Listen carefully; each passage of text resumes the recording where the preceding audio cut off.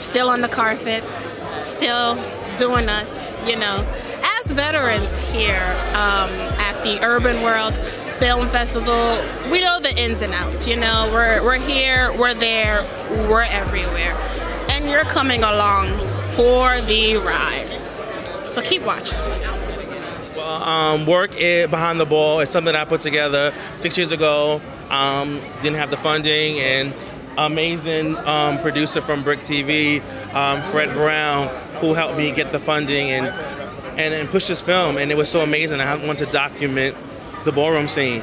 150 years is started this year. So my dad from the House of Soldier, Lee Soldier, can tell you more about it. Like, I just want to document the history, because if we don't document it, where's going to go?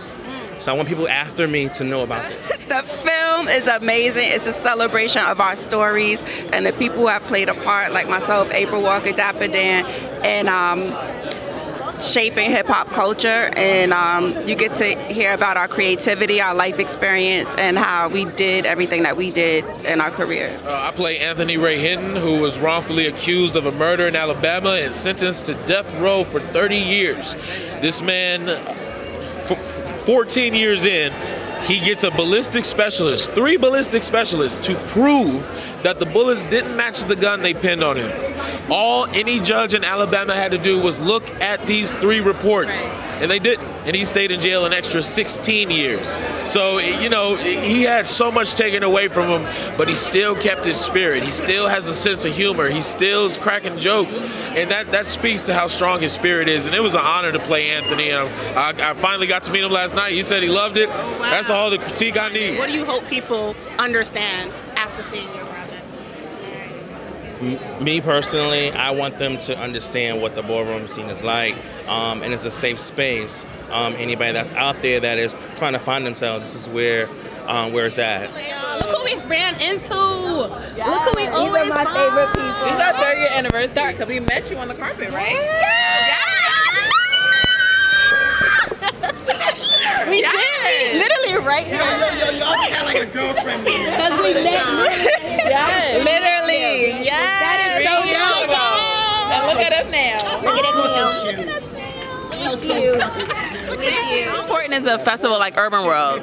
I mean, UrbanWorld is critical. I love UrbanWorld because UrbanWorld brings together films about our culture, who we are, and where we can all come together and have a conversation. And it's interesting because I've watched UrbanWorld evolve and grow over the years, and it evolves and grows based on what's happening in the marketplace, right?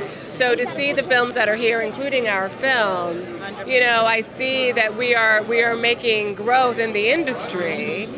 There's still a lot of work to be done, but it's really wonderful to be able to be here and to be a part of the overall conversation.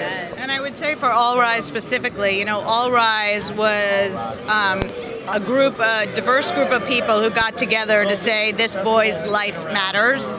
And to be able to show it at a festival about diversity like UrbanWorld, we couldn't ask for a better platform to expose the movie. UrbanWorld is very important because it bridges the gap between Hollywood and the urban world. So it's like very much needed. Oh, it's dope. It's dope to get, you know, the films that help stir the drink a little bit, you know, get people talking, get gears moving. It's always good to get them out.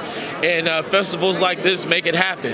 And, you know, I'm just happy to see a lot of black people sometimes. Let's give some advice for people trying to get in the fashion industry and trying to, you know, that look up to you guys.